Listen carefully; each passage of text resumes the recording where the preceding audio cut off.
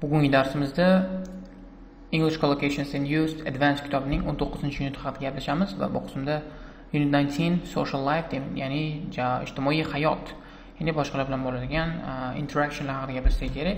Xo'p, demak bu darsimiz ikki qismga bo'lingan, A va B va bu qismda organizing your social life demak qismda sizning ijtimoiy hayotingizni organizatsiyasini qilish degan demak mavzuni ko'rib chiqarganmiz va bu yerda sizda email bor.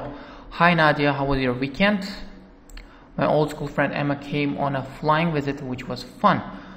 Flying visit with a visit doesn't last long. Demak, shunda tez bir zumda demak amalga oshiriladigan visit, ya'ni kelish bu flying visit deyilar ekan, which was fun. We had a girls night out. Night out degani ko'chaga chiqib aylanib chiqish. Night out degani shu. Kechqurun soat 8 da 9 da uyda o'tirmaydi, chiqib birorta kafega boradi, birorta shisha qiladi, klublarga borish mumkin, ko'chaga aylanishga chiqish mumkin, parklarga. O'sha girls night out deyiladi yoki просто night out deyiladi. Girls o'sha qizlarniki bo'lgani sababli, qizlar chiqib kelganligi sababli girls night out bo'lgan ekan. We went out for a meal. Demak, go out degani o'zing bilganingdek, bu qismda ko'chaga chiqib, demak birorta demak u kayfiyatni demak va o'zini demak vaqtini chog' o'tkazish yoki hordiq chiqarish nazarda tutiladi. Go out for a meal demak cho'chib kelgan ekan restoranda yoki kafeda. Went down for a meal o'shani ma'noni bildiradi. So much for me sticking to my diet. Demak, sticking to diet degani o'sha diyeta tutayotgan bo'lsa, masalan, go'sht yemayman yoki demak non yemayman degan, masalan, diyeta tutadigan bo'lsa, o'sha stick to diet degani o'sha diyetani saqlash degan ma'noni anglatadi. Stick to diet. Emma was here for a surprise party. Surprise party degani bu qismda party, вечеринка, bazm, qanaqadir tantana, ib surprise bu qismda demak kutilmagan, surpriz sifatida qilingan bo'lgan ekan. She and her brother wanted to spring a surprise on them. Spring a surprise bo'lmaydi, kerak emas.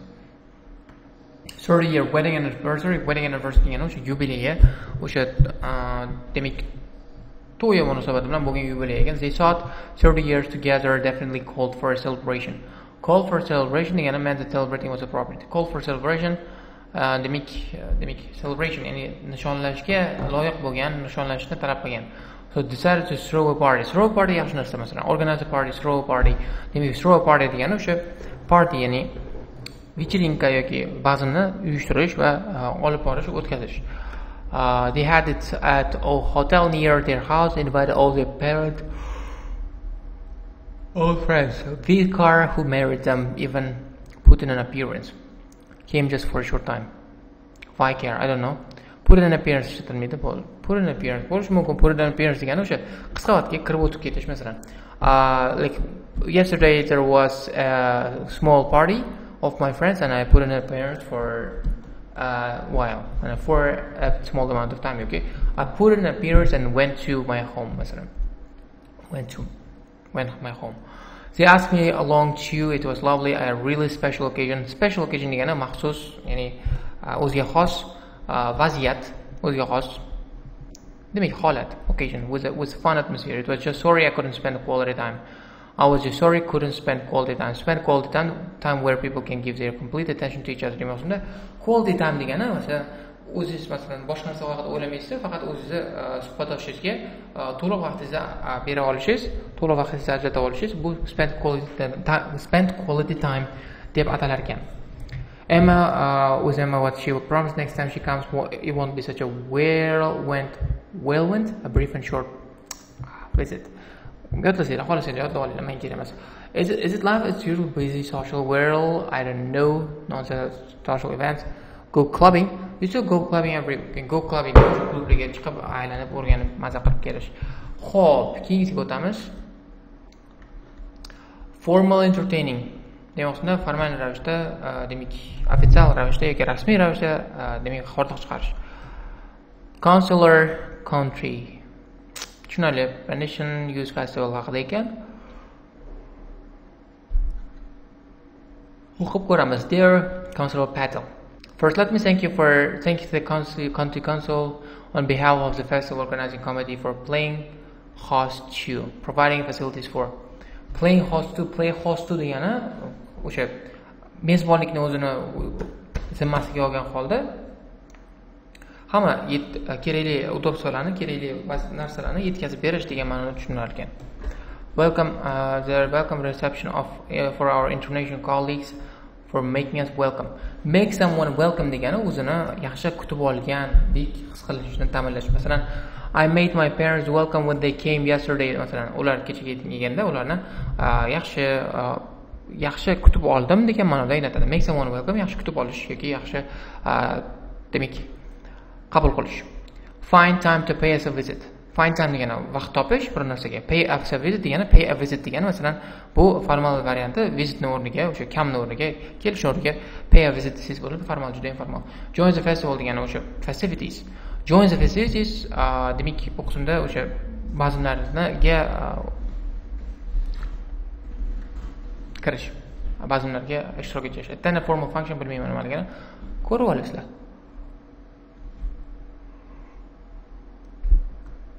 Xo'p, bu qismda error warningni ko'rishingiz mumkin. We say organize a barbecue, have a barbecue. Not make a barbecue. Demak, barbecue picnic masalan. Desanglar masalan, make a picnic bo'lmaydi. Do picnic bo'lmaydi. Organize a picnic bo'lishi mumkin. Have a picnic bo'lishi mumkin. Barbecue xuddi shunaqa. Demak, castle hotel person demak qismda yaxshi narsalar bo'lar ekan. Whether you are planning a formal party or family gathering, formal party masalan kollektiv masalan korporativ o'tkazayotganda formal party bo'lishi mumkin yoki birorta biznes sheriklar bilan formal party o'tkazayotgan bo'lsa, bu shunaqa formal party deyiladi. Family gathering bu odamlarni o'sha social event where a family comes together usually to celebrate something demoqchimda. Biror narsani to celebrate, ya'ni nishonlash maqsadida hamma oila a'zolari birga yig'ilsa, bitta joyga yig'ilsa, bu family gathering bo'lar ekan. Oilani bir joyga to'planishi. Simply wine and dine. Wine and dine degani take out for dinner and drinks demoqchimda. Drink va dinner uchun masalan wine and dine degani prosta ichib, yeyish, yaxshi tanovul qilish va ichish nazarda tutilgan. Convivial atmosphere. Rather formal, very friendly and welcoming atmosphere. Demoqchimda, agar friendly, welcoming atmosphere, ya'ni do'stona va yaxshi qabul qiluvchi atmosferani formal varianti nima bo'ladi desangiz, degan savol bo'ladigan bo'lsa sizda convivial atmosphere bo'ladi.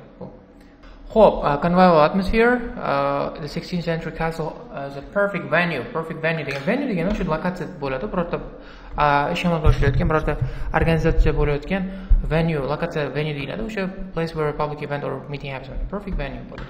Xo'p, shu bilan bu qism o'z nihoyasiga yetadi. Endi bu qismdan keyin exerciselarni bajarishga harakat qilamiz. Ikkitasini men o'zim bajaraman, qolganlarini o'zing bajara olasizlar. Buni men bajaraman. Demak, bu qismda 4 ta qismdan iborat bo'lgan ekan. Which do you prefer? Bu va bu. Demak, ikkitasi menga, qolgani sizlarga. Ikkitasi menga, qolgani sizlarga.